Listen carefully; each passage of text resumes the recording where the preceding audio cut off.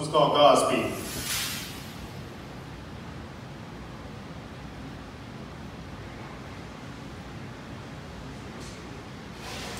Kick rhymes or kick rocks. I ain't got time to just be kicking it. While black folks shoot off at the mouth, white folk take pop shots surrounded by more cops in a fraternal order police event at Fort Pitt in Pittsburgh. Sticks and stones may break my bones, but my words are the sticks and stones that break bones. Drag Heat and his wife Greed out their home so they can serve as each other's counterweight as I hang them up high on the tree in front of their kids, the phobia, is, and ism twins. Stay woke. I'm black in America. We've been woke. We've been up so long it's made some of us delirious. Their beautiful, dark, twisted fantasies became nightmares. Childishly gambling on a lame Donald Trump president to care more about black kids than Obama's compromised abomination of healthcare legislation. A mass shooter massacred 20 white kids at an elementary school in America. Bear hugged her arms tighter than toddlers, covered their eyes and ears while their peers learned way too early how to spell gunfire. And all of a sudden, I'm supposed to believe that the United States is going to pass gun legislation after Tamir Rice's assassination? Bit poet. Tragedies involving the majority are aired 24/7 on CNN and Fox only on extreme occasions, while minorities are being constantly bombarded by images of us dead or incarcerated all 365 calendar days. What hope does the black population have when even if we could, we refuse to rest and recuperate? While y'all niggas was asleep, I was getting to that cake and all the mother fake deep don't sleep Facebook quotes we love to make posts about. Half sleep leaking on bedposts, wiping cold out our eye while pressing send. The pen is mightier than the gun blade, but the NRA flashes impressive amounts of cash in the eyes of congressmen to ensure that they both stay debatable symptoms of the new age black plague.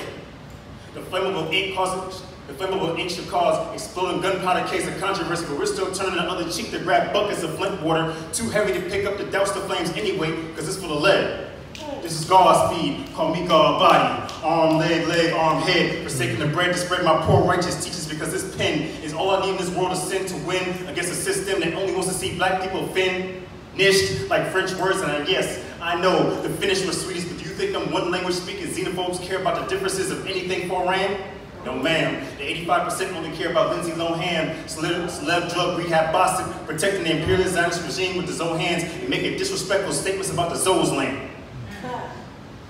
Shit, well at least they have some. Black people ain't got shit but pasta piss in their windows they can barely throw them out of. Divided and showing thy neighbor no love. Good Christian children of God who exalt their brother Jesus more than their father who begat all things, including their fair-skinned siblings who twisted the stories of other religions and practices to the current versions of the Bibles, eagerly sold to the brains washed by the golden showers hurtling from every bathroom. That last analogy with Monster Zoom of your belfry, what I'm saying is niggas love Jesus like they love R. Kelly, and neither one of them did black people any good.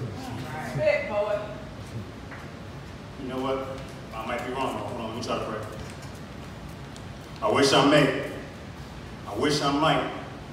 I'm from the wish a nigga woods.